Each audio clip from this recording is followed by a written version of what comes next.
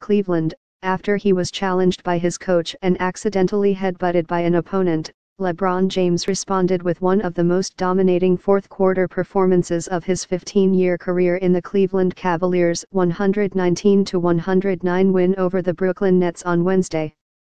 James scored 23 of his 33 points in the fourth, helping the Cavs overcome a 7-point deficit in the second half and extend their winning streak to 6 games. James' 23 points were one off his regular season high for a fourth quarter, January 6, 2008, against the Toronto Raptors, according to ESPN Stats and Information. James did his most damage from 4:25 in the fourth to the 55-6-second mark, scoring 18 consecutive points, tying the most points he ever has scored in the final 5 minutes of a game.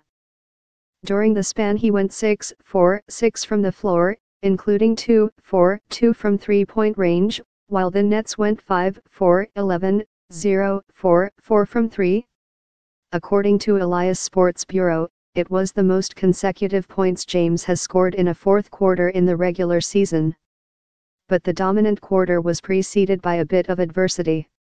In the first quarter, James missed a wide-open dunk that could have pushed Cleveland's lead to 10, and he then attempted an ill-advised three-pointer that gave Brooklyn an open window to get back in the game. That sequence cost Cavs coach Tyronn Lue to get on his star at halftime.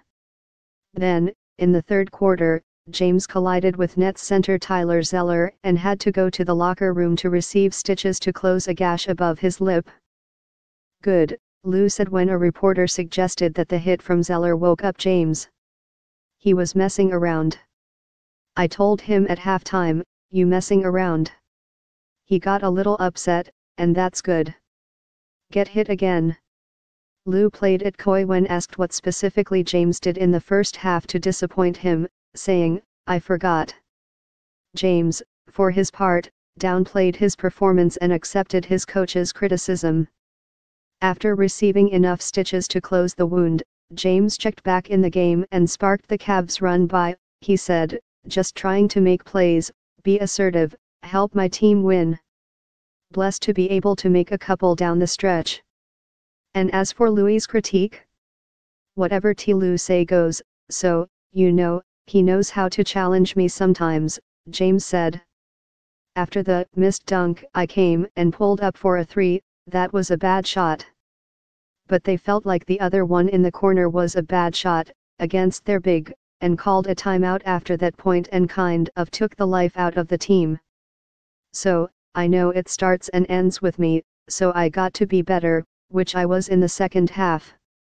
James has been at his best in the fourth quarter this season, averaging 10 points, easily the best in the NBA.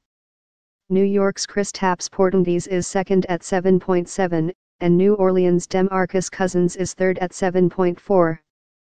Former Cavs guard Kyrie Irving is fourth at 7.3. By comparison, James averages 8.3 points in the first, 5.7 in the second, and 5.5 in the third. "My team looks at me to be that scorer now," James said.